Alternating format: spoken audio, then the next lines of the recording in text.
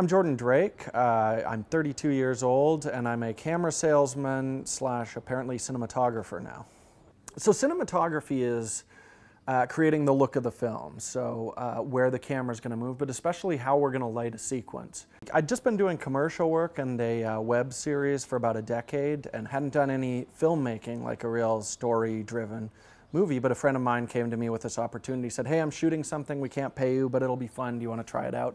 So the project was a really small, low-budget film that my friend Levi directed, and we shot out in Hazar, which is this amazing small town that almost no one knows of, even though it's right down the road from Calgary.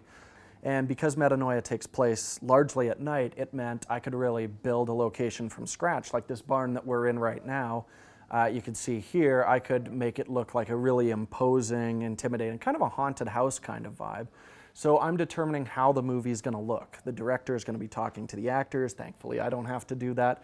Making the movie structurally exactly how he wants it, but it's my job to make things pretty on set.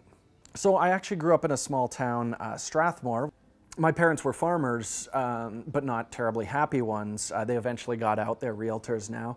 But they were always, I kind of felt like they were pushing me like, go find something you're passionate about that's not the farm. We want you to escape from this plot of land. I kind of stumbled into filmmaking in high school, even though you'd think the only classes that they'd teach at a town like that would be like gym and farm. I really fell in love with it, but never went to school really for it. I kind of helped other people with their own films. Really didn't focus on one particular skill.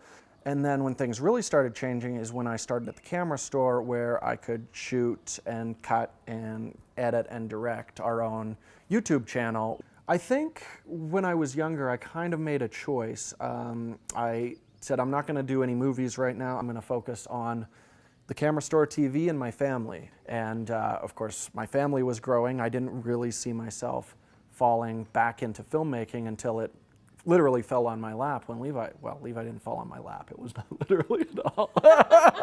The movie hasn't been screened publicly yet, but I did send a copy of it to the Ampia, and they just had their award ceremony recently, and I was completely shocked to be nominated in the first place, but then wound up winning Best Cinematographer for this movie, which, after kind of giving up that part of my creative life, was pretty amazing. Yeah, I think filmmaking is something that I'm going to swing back around and start doing again once a year.